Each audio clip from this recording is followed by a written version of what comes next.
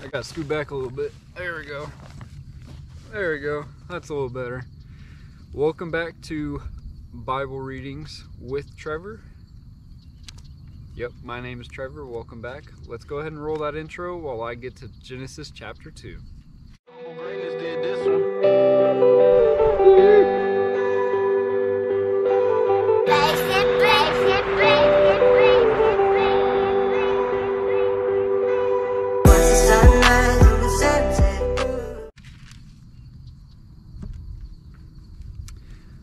Alright, so if you guys happen to miss Genesis chapter 1, I will have a little card right up here on the top. You guys can go and watch that, and it has a little bit more in it. However, this one is strictly going to be just Genesis 2, so let's dive right on in. The seventh day, God rests. Thus the heavens and the earth were finished, and all the hosts of them. And on the seventh day, God finished his work that he had done, and he rested on the seventh day from all his work that he had done. So God blessed the seventh day and made it holy, because on it God rested from all his work that he had done in creation, the creation of man and woman.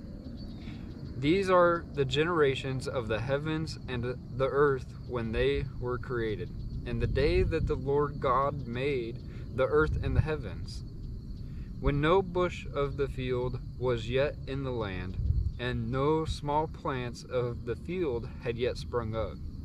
For the Lord God had not caused it to rain on the land, and there was no man to work the ground. And a mist was coming up from the land and was watering the whole face of the ground.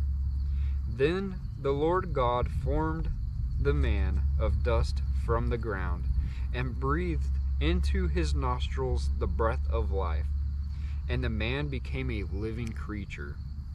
And the Lord God planted a garden in Eden in the east, and there he put the man whom he had formed. And out of the ground the Lord God made to spring up every tree that is pleasant on the sight and good for food. The tree of life was in the midst of the garden, and the tree of the knowledge of good and evil. A river flowed out of Eden to water the garden, and there it divided and became 4 rivers. The name of the first is Pison. It was the one that flowed around the whole land of Havali. I think that's right.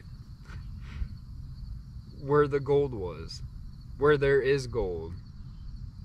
And the gold of the land is good. Bdellium and onyx stones are there. I'm not sure I said that right. The name of the second river is Gihon. It was the one that flowed around the world, around the whole land of Cush. And the name of the third river is Tigris, which flows east of Assyria. And the fourth river is Euphrates.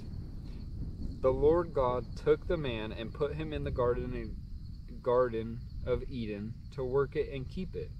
And the Lord God commanded the man, saying, You may surely eat of every tree of the garden, but of the tree of the knowledge of good and evil you shall not eat, for in the day that you eat of it you shall surely die. Then the Lord God said, It was not good that man should be alone. I will make him a helper fit for him. Now out of the ground the Lord God had formed every beast of the field and every bird of the heavens, and brought them to the man to see what he would call them. And whatever the man called every living creature, that was its name.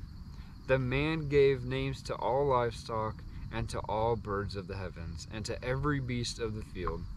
But for Adam, there was not found a helper fit for him. So the Lord God caused a deep sleep to fall upon the man, and while he slept, took one of his ribs and closed up its place with flesh. And the rib that Lord God had taken from the man he made into a woman and brought her to man.